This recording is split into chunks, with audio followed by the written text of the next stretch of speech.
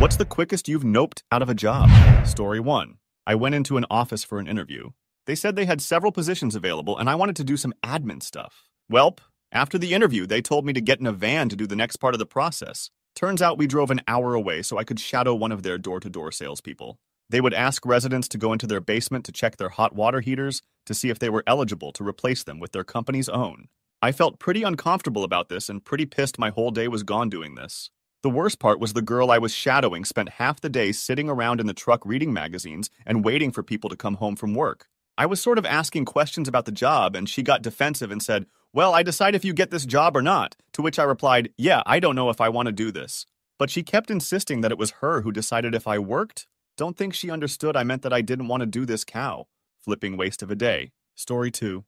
Found out that the educational assistance they touted in their advertisement applied only to full-time employees, and that they both defined full-time as no fewer than 40 hours, and kept anyone who would apply for that assistance from ever being qualified for it. None of this was advertised, and the people I interviewed with assured me, a college student, that working 21 hours a week would get me the benefits. Too bad I read my contract before signing it and called them out. Don't flipping lie to your employees, especially during an interview on something that can be easily and swiftly disproven. If you're willing to lie to me about this, what else are you willing to lie to me about? I did their training before being offered my contract, so I count it as having worked there, BTW. Story 3. Mine had to be when I was 18 and working at Blockbuster. I was helping the manager during the before open shift getting new items stocked on the shelves that came in that morning. My mom called me and told me that my dad was having a heart attack, and she was panicking while waiting for the ambulance. Why did she call me at work to tell me this? The Blockbuster I worked at was in a strip mall type area behind my cul-de-sac. My house and the Blockbuster was separated by a small alley and a 3-minute walk. I told my manager what was happening and asked if I could leave to help my mom while they waited for the ambulance. She said no. I just stood there looking at her thinking she couldn't be serious. I would be gone for all of 10 minutes and back helping her if needed. She stressed how important it was to get the things done that needed to be done, and I could only leave if I called around to the other workers and found someone to come in and cover for me while I was gone. I took off my name tag, slammed it on the counter, and walked out. I never went back for any reason. For any who might wonder, my dad came out fine, was in the hospital for a few days. Story 4. I was interviewing for a contract position at a very small game development company, and they told me they were looking for someone to help finish up an existing project. Literally, the game looked like it was made in MS Paint, as if they had just hired some random guy off the street and asked them to make some art for them. Granted, it's a mobile game and sold for the standard 0.99, so maybe that's not the worst, but the game itself doesn't look engaging at all either. But I figure, worst comes to worst, I could make some money on the side with some low-effort work. Then they told me that my pay would be a percentage of the sales. Noped right out of that one. Story 5. Worked in a bakery. It was my first day, so I get there in the morning to meet everyone. Then they have me grease up baking trays for the others to fill. I lift up the first tray, and like 15 cockroaches just scatter everywhere from under the tray. I tell the guy showing me the work that there were cockroaches, and he just shrugged. This was all in the back store. Customers were about 10 feet away. So I tell the guy that I'm not feeling too well after about an hour of doing that, and I head to the bathroom. When I came out, I told him I couldn't do that job, and he told me to get a real job then. So I left and gore myself a proper job. Story 6. Back in college, I used to work part-time as a nanny. One summer, I landed a really sweet-sounding 40-hour week, Monday-Friday, nannying job, looking after a baby and toddler. I was super excited about all the money I was going to make working that many hours. But the weird thing about this job was that the unemployed dad was also going to be at home with me. He was supposed to be spending all his time looking for a job, and I was watching after the kids while the wife was at work. Literally that first week, on day 2 or 3, he starts hinting about his marriage problems and how his wife sleeps on the couch. The next day, he asks me to try out his fancy new massage chair.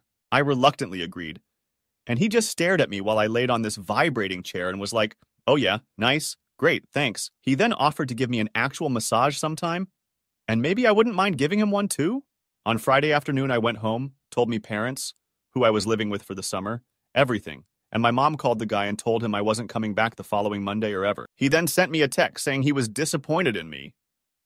And his poor wife. Story 7. It was my first day working for a family business that had just bought the equipment necessary to install underground fiber optic lines. They had previously been realtors but had read an article in an entrepreneur's magazine that said $1 million gross was common.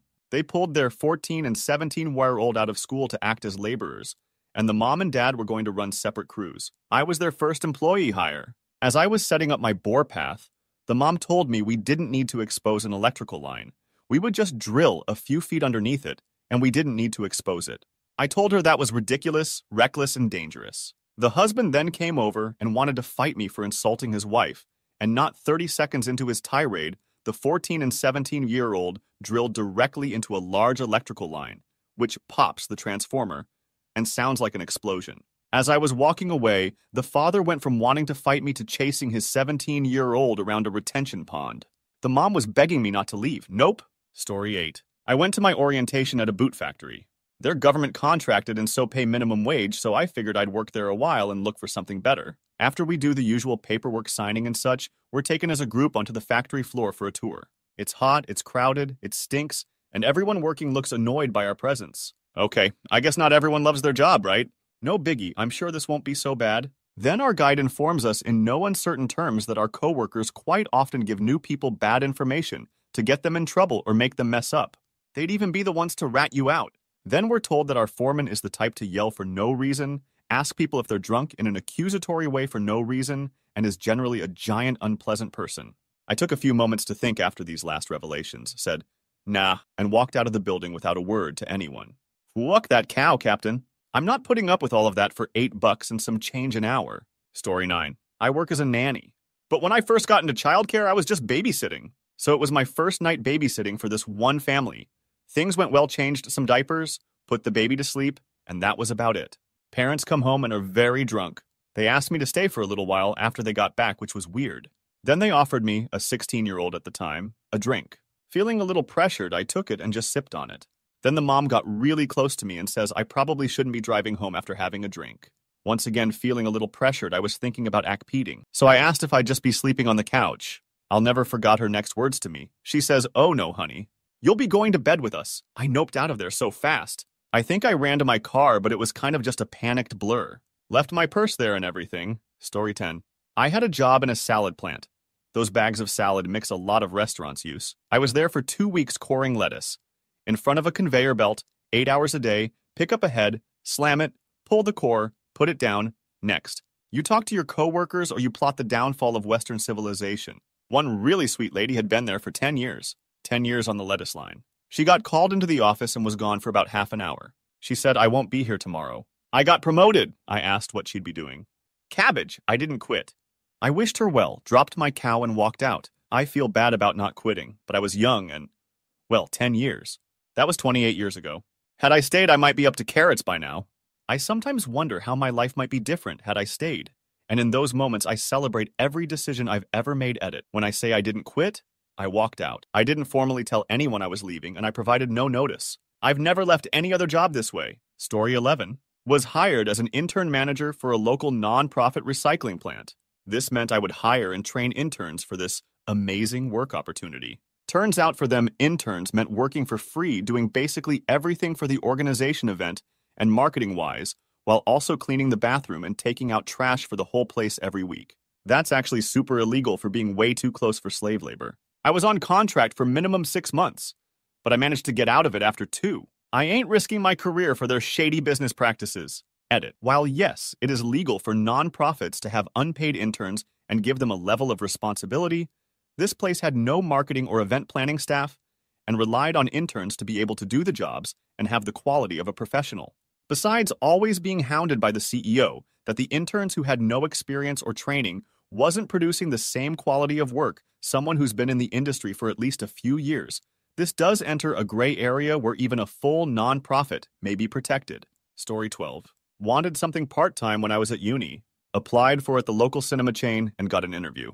It was one of those high-turnover places that meant if you got an interview, Theodry, was a 95% chance you got a job. Guy on the box office radioed to his manager and was told to take me to room 7. We got to room 7 and wait, and wait, and wait. About 25 minutes passed before the manager starts screaming abuse over the radio because we were not in room 2. So off to room 2 we go on the other side of the building, 15-screen cinema. The manager starts trying to turn on the charm, and I basically say if that's how you treat your employees in front of job candidate, there is no way I am ever working for you, and ask the other guy to show me out. I'm sure it made no difference to his behavior, but it saved me a lot of potential abuse. Story 13. I once saw a Craigslist ad for a stereo salesman. I showed up to a warehouse where a bunch of dudes got into a minivan. The owner told me to go on a run and see how it is, and then talk about the job. Turns out all these guys did was lie and con. They would go up to strangers and say, "Hey man, my cousin got this stereo, but he just got arrested and I don't need it. It's worth $500, but I'll gladly sell it for $200. Then use pushy tactics to get people to go to the ATM and give them money. The system was a piece of cow off-brand, and I overheard the owner saying in bulk it only cost him $20 to buy. Yeah, I noped out of this pretty quickly. I also called the police. This was in 2010. Story 14. It was a liquor store in a not-so-good part of town. Part of the orientation included advice on keeping the pervies away from the dirty magazines. If you don't, you'll find them jacking off back here, and how to use the shotgun by the register when, not if the store gets robbed. It's better if they're not around to tell their side of the story. Nope, eat it. It was a summer job when I was home from college. It paid min wage, $4, 25 har, I think.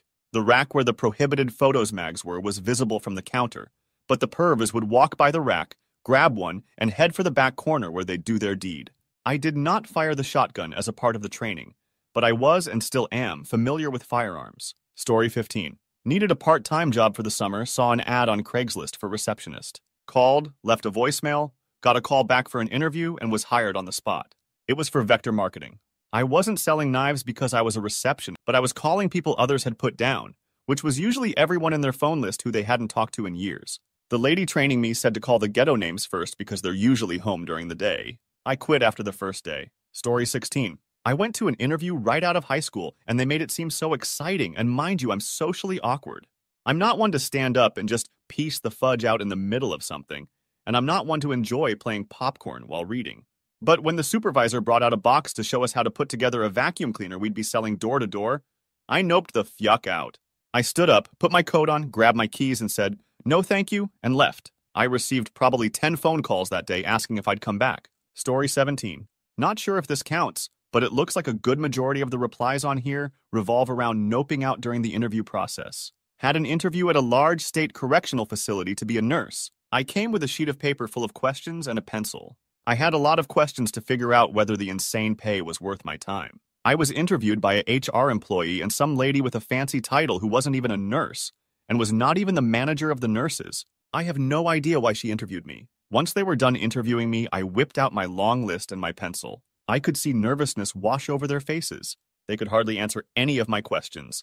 The answers they did give for some of my questions were mediocre. The only question they could answer with certainty was this one. Me. I have been told that the nurses can be mandated to work up to 24 hours. How often are nurses being mandated? HR. Well, it's happening quite often. But that's why we are interviewing you. We are hoping to change that. That concluded my questions. I still had quite a few more, but after hearing that I was like, nope. The lady with the fancy title could see I had many more questions written down when I began to fold up my sheet of paper and put it away. She looked so defeated. The pair acted like they've never been questioned during an interview before, and maybe they hadn't. I would think any nurse interviewing at a prison would at least make a mental list of questions to ask. They offered me a job the following evening. Obviously, that was a big fat hell no. Story 18. I remember going for a marketing job interview. The interview was, I had to get on a bus with a group of other people who worked there and go to this really scummy council estate, UK, and knock on people's doors and ask them if they wanted to donate to charities and things. It was really, really odd. I was following this guy around for around half an hour while he got doors slammed on him over and over. I mentioned, man, the pay must be great if this is what you have to do all day. And he then told me he wasn't paid a penny. It was purely commission-based. Every person he signed up, he got like 50p. I just laughed and walked off. Edit my top comment on Reddit is about a poor job interview. Sorry to hear some of you have had similar situations. I hope you all are in better places now. Story 19. I was 22, living in NYC. Young and dumb, and got an interview for a so-called job in finance. I was invited for the interview to a big fancy hall in a midtown hotel. There had to be a couple hundred people there. Well, the lights dim, the projector goes on, and third guy starts talking about money and money management. Then a single human icon appears on the screen. Then 2 under the single one. Then 3 under those 2. It's a pyramid scheme. I walked right out. Fudge Primerica, and they're hiding under the city umbrella logo. Edit. I had no idea Reddit hated MLM so much. Thanks for sharing your stories. Story 20. Was 19 and started work at a Lube Pros oil change shop. Manager was a 24-year-old guy who, within the first hour of me working there, bragged about hanging around the trails near a local high school and beating up 14 and 15-year-olds for their money and candy. He also said that if I'm cleaning out a car and I find candy, or if I see pills, to take them and give it to him. He had a racket where he would steal illegal things from people's cars and threaten to call the cops if they didn't let him keep it. Left at the end of my shift, called the corporate number and quit, telling them everything this guy was doing. Drove by there the next morning and a cop was questioning him. The place closed a few months later. Edit. Thanks for the gold, kind stranger. Never thought my first gilded comment would be about the 4 hours I worked at a now-defunct oil change franchise almost 2 decades ago. Story 21. Sales rep for a medical supply company in 2004. It was advertised as a position where you would be filling orders and delivering product to existing customers. Then I went to the interview, the grouping, where they talked about how this great company had been successful for the last 30-some-odd years, and how some of you lucky candidates will be joining our team and helping to grow our family of customers. This ended up being for on-site soliciting of medical gas, O2, N2O, etc., and accessories. They were hiring people to go to hospitals, doctors' offices, clinics, nursing homes, etc., to try to sell their product on commission only. I feigned an emergency phone call during the break and left, and they still called me back with an offer. I, as politely as I could, told them to pound sand. Story 22. Applied for an office assistant position at 19 that paid $15 an hour. It was a bit farther away than I wanted to go, about half an hour, but I went anyways. Showed up at the place, met with a woman who referred to it as an account manager job, and then told me I was supposed to meet with the regional manager at the regional office another half an hour away. I went to that interview, at which point it became apparent that they wanted me to sell Verizon Fios door-to-door in a shady area over an hour away from the initial advertised location, and that within a year, I could open my own branch in any city I wanted. Stayed for the free lunch they gave me, and then turned down the offer when the guy called.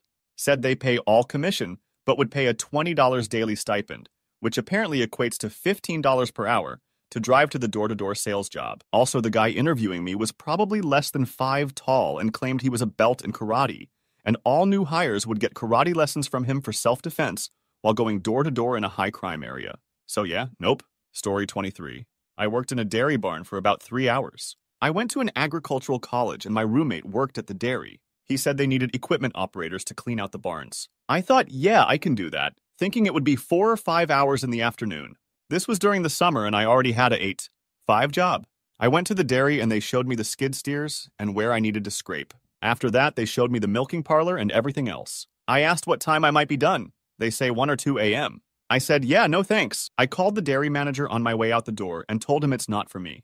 Went to the bar and never looked back. My roommate still gives me cow for making him look bad. Sorry, Calvin. Story 24. After the first day, I was supposed to be a personal care assistant in a school for a child with behavioral issues. I was only given half of his IEP, which made him sound like a genius.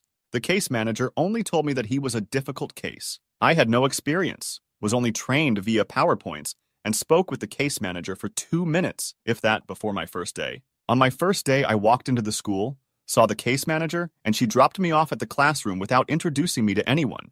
She didn't even tell me the student's name. Throughout the day, I was bit 3 times, kicked countless times, spit on, cursed at, punched, you name it. I was clearly out of my comfort zone and competence level. At the end of the day, as I was getting him ready to get on the bus to go home, he peed all over the floor of the classroom. That was the final straw for me. Mostly, I was upset because important information had been withheld from me, and I felt the case manager was completely unprofessional. I realized that day that the public school system is failing its disabled students miserably. I wasn't trained nearly well enough, and I was passed off to a child who clearly needed more help than I could provide from someone much more experienced than I was. Story 25. Back in the 90s, I worked at a fast food restaurant to supplement my military income.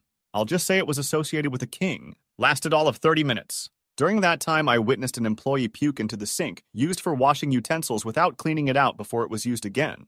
Then another employee dropped a cooked chicken patty on the nasty peach floor, picked it up, and put it on a bun to be served. At that point, I just walked out the door, never to return. Never ate at another fast food place again as a result. I guess in a way, something good came of it. Edit. The educated guesses as to which king I may be referring have made my day. This is why I love this place. Thanks for the laughs. Story 26. A tutoring center, $11 an hour. And the tutors were expected to keep the place clean, including the bathroom. And I'd need to do a trial run for free despite my 12 years of experience as a tutor. $10 is minimum wage here, and I have a master's degree. If I'm going to be someone's janitor, I better making janitor pay and benefits. It's a hell of a lot more than $11/HR. The real kicker is, I quit my last part-time job at a similar after-school center because they sprung janitor duties on me a month in, with a position that paid $14 an hour. The nerve of these business owners. Hire a cleaning service. Don't exploit your workers. Eat it. I'd like to add that, yes, asking someone to clean as part of their job description is acceptable. But these hours rates are grossly low for a tutoring job. These centers charge $80 plus per student per hour, and often there's more than one student per tutor. So it's already exploitation to offer that little to a professional, and the idea of asking them to also clean bathrooms to earn their meager pay is even more of an insult. Story 27. I interviewed for a job as a morning show co-host in radio, and not only did they break down how I was allowed to dress, they flat out asked me if I'd ever posed for Playboy or done anything that could embarrass them. Now, I had never posed, but the fact that they were already dictating my off-air personal life made me walk away. My mother, a beautiful, non-cursing, graceful Southern woman, upon hearing this story simply said, "You should have smiled and said, 'Oh gosh, no, not Playboy.' But does Hustler count?" I miss my mom. Story 28. Had a corporation that needed serious IT infrastructure to be upgraded to qualify for a grant loan. Their networks and computers had to meet a security baseline to qualify. These were computers that were operating on Vista, XP, and 7 scattered throughout the 300-plus workstations coupled with shoddy networking, old STST fiber optic switches, cabling, etc. To meet the baseline, all workstations and servers had to have some sort of AV, all endpoints hardened, and Windows 10 Enterprise. To do that required a large amount of money, something that explaining to upper management and their resident CIO that this was important to meet this requirement. They shrugged it off and told me to do the best I can to meet the requirement and continue using the shoddy equipment, use bootleg copies of Windows 10, and whatever else to make it work. CIO. I guess never heard of a security audit that the other branches employ and would be disaster on me if I carried those out. I put in my 2-week notice after countless times to explain in detail why the current methodology will never work and they will never receive their multi-million-dollar grant. Story 29. Had an interview for a quite well-known chain e-cig shop in the UK. The interview took place in an actual basement with the area manager. 20 minutes was spent telling me how I do what I'm told, and that's it. Another 20 minutes on how the company wasn't in liquidation. Red flags all around at this point. After that, the guy literally threw a pen at me and said, "Try and sell me that." At this point, I just said, "Do you want a pen?" "No." "Okay, bye." And walk about. Edit. I stopped smoking through vaping. I told this to him, and that I'd love to help others do the same. His response was, "We don't want helpers, we want sellers." Story 30. Not exactly a job, but I noped out of joining a rugby team after just 2 hours. The coach gathered the team after practice and said, "Team bonding competition this weekend. Sounds cool, right? Here's the contest. Find the oldest woman possible. You have to get her age by seeing her ID. You must then make it as far to home plate as you can and produce team eyewitness, as in your teammate is in the room as it happens, photo or video evidence. Winner is the one who has the best balance of old age, nearness to home, and solid evidence." The flipping coach put them up to this. Not the players, the coach. No thanks. I like not being in prison and off the registry. Any rugby fans in the Midwest of the U.S.? Steer clear of the Grand Rapids Gazelles men's team. The same coach is still there. This team has a long-standing reputation for doing stupid cow like this. Story 31. I transferred to a different Steak and Shake when I moved. I worked there for 2 weeks before quitting. Not only were they disgusting, but a few weeks earlier, the town had flood. During a shift I was working, damage from the flood caused sewage to rise up from the floor drains, causing about 2 inches of sewer water to sit on the floor. They didn't close down the store. Instead, we made food while walking through sewer water. It smelled horrible, and I can't imagine how unsanitary it was. I called the health department, and they got in trouble. I witnessed the big boss come in and talk to the manager. After that, I never returned. Story 32. Was looking for a sporadic part-time job. Applied at this little catering company that had been around for a while. Showed up for the interview and realized that a rich guy had bought it 2 weeks earlier for his wife to have a hobby. They fired everyone and hired friends' kids to help out. I was literally the only one with cooking or hospitality experience. They get me to help out for a few hours to see if they like me. We get along and there are a couple red flags, but the pay is about 50% higher than the going rate. We agree to meet on the Sunday to finish up prep for the week and get everything sorted for my role. Show up 15 minutes early and nobody is there. I waited 30 minutes and said fudge it. Since I literally just started incident have her number, but she had mine. She calls the next day at 8 a.m. demanding I don't go to my regular job and get in there to help her out since she waited an hour for me. I told her I was there at 2 and waited. She then explodes, saying that she owns the business and was with her husband at brunch, so it would have been rude to step out to call me. Then she goes full Amy's Baking Company on me. Goes off on how she fired everyone because these cooks think they knew better than her, but she goes out and eats all the time. How she knows more about restaurants than anyone in the city, and how as a grateful employee, I should have sat and waited for her to finish her very important brunch. I ended up hanging upon her. They were closed within 3 more weeks. Seems she knew so much about restaurants, she forgot that to own a food service business, you need a food handling certificate, and at least one person with certification. Story 33. First day at work in a care home for young adults with various learning difficulties, I'm being shown round and introduced to the clients by my immediate superior.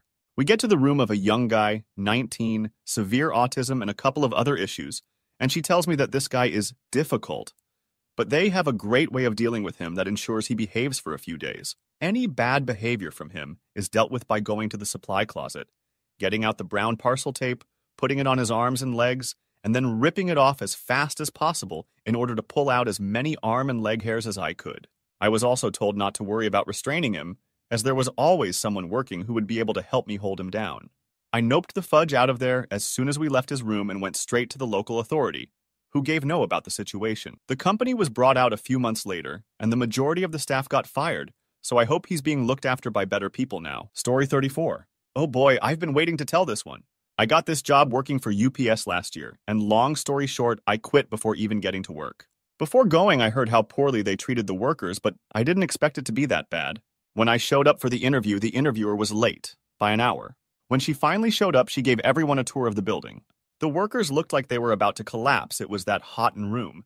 And the entire time we were there, she was screaming at the employees for not working hard enough, even though they were moving like machines. Once that was over, they told me to go buy work boots and sign a waiver. She then said to come back next Tuesday for my first day.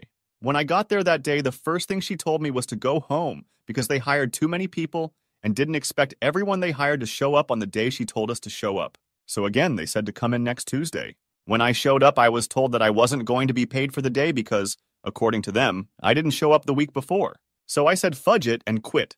All that for $9 an hour. Fudge that. Oh, and the only thing in the break room was a vending machine that was specially priced.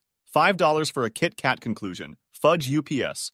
They're a bunch of cheap, greedy, lying asshats. Story 35. Was laid off from my job of 12.5 years as a graphic designer for a firm in the DC area. Started looking and got a lead on a contract position for some random company in the area. Spoke to a recruiter over the phone, and everything sounded great. Specifics of the designer job and details sounded on par to what I was interested in. We set up an interview. I show up and the receptionist seats me in their oddly large waiting room.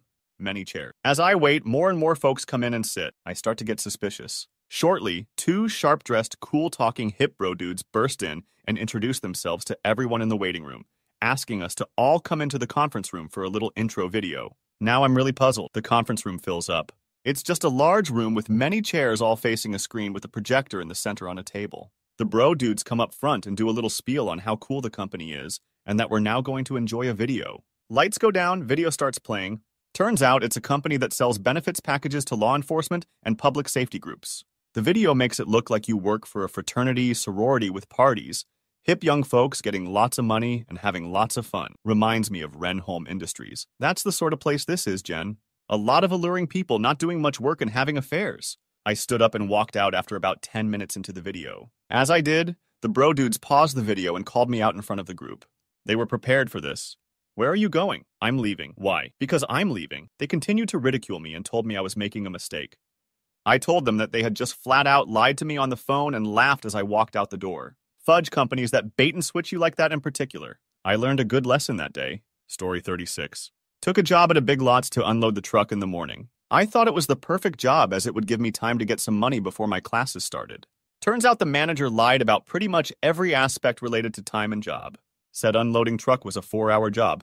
Took us 6. Once the truck was unloaded, I was ready to leave, but apparently we were supposed to stock shelves now. No mention had ever been made of this, but I was there for another 3 hours. Luckily on that first day I had no classes, so I didn't miss anything, but I didn't return for the second. Not only did the manager lie, but it was an absolutely miserable work environment. Was incredibly hot, incredibly disorganized, and the manager insisted on blasting really loud music on really poor speakers, so I developed a headache really quickly. Story 37. When I was about 21 years old, I was looking for a summer job to help out with college. I found what seemed to be a great opportunity on Craigslist for a part-time job as a sort of driver. Basically, this guy living in Florida was looking for someone to drive his mom, who lived in Chicago, around a couple of days a week. I had a car and didn't mind driving, so this seemed like a pretty sweet gig. We exchanged emails for a bit before I had a call with him. During this, he starts bringing up about how his mom actually wanted to use her car, which he would need to ship up from Florida. Then he starts going on about a money order and how I will be reimbursed in my first check. And that's when I was like, nope, sorry. Not falling for that, and said goodbye. I learned that day that if a job on Craigslist seems too good to be true, it probably is. Story 38. Mine was during the interview. They asked how I deal with difficult coworkers. Fair enough, as almost every job has people with personalities. I give a solid answer and I think that's that, but they go deeper. What if they get angry a lot? What if they yell? What if they are lightly violent and throw stuff and have temper tantrums? At this point, alarms are going off in my head. They clearly have someone who has knowledge they can't fire, but they can't get people to stay long enough to replace. They offered me the job at the end of the interview, but I noped out. Story 39. As a programmer, you get to know people who left before you started by the code they left behind. You see weird, crappy code, do a git blame to see who's the person that can explain that mess to you, and you discover it's somebody who no longer works there.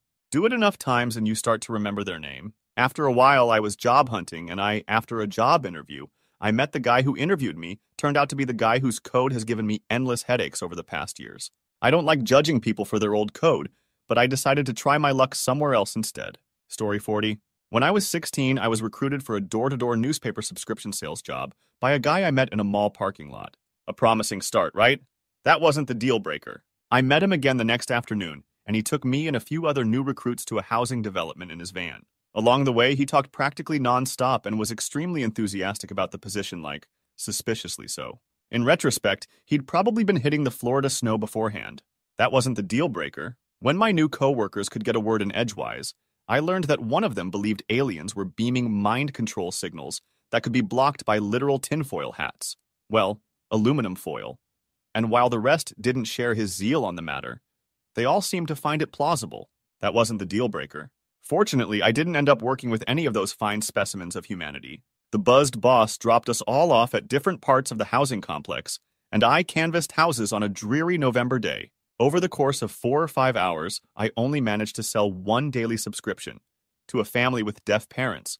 The children translated my pitch into signing, and 2 Sunday-only ones to a pregnant woman whose dog kept trying to force its way past her to jump on me, and to a very furtive woman with 2 eyes. That wasn't the deal breaker. When the van picked me back up in the evening, I gave the completed subscription forms to the boss. He explained that no matter what option people chose, he signed everyone up for the daily option. Once they noticed they were receiving, and being charged for, a paper every day, it would be up to them to call the newspaper and deal with the customer retention team to downgrade their subscriptions if they could. He laughed about difficult the newspaper made it to change a subscription.